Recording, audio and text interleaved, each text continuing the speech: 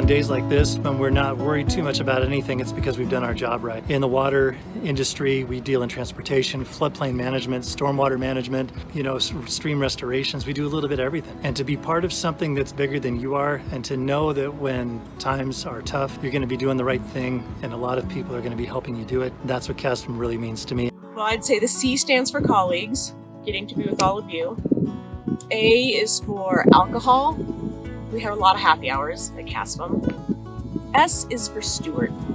He was chair once, but it's probably been too long for him to be part of a recent chair montage, so I just wanted to give a shout out to him. F is for fun. We have fun at meetings and at conferences. And M is for mountains. It's so great to be able to escape the city once a year to head to the mountains for the CASFM conference. It's an organization that promotes the floodplain management profession and the exchange of information and the opportunity to share lessons learned and success stories.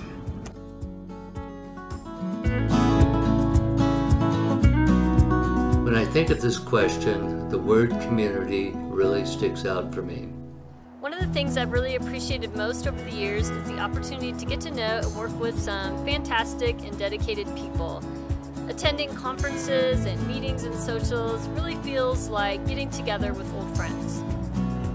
It's the networking, it's the socializing, it's all of the happy hours, all of the social events in the Denver area, all of the learning opportunities that were afforded to me by all of you. And without a doubt, it's all of you.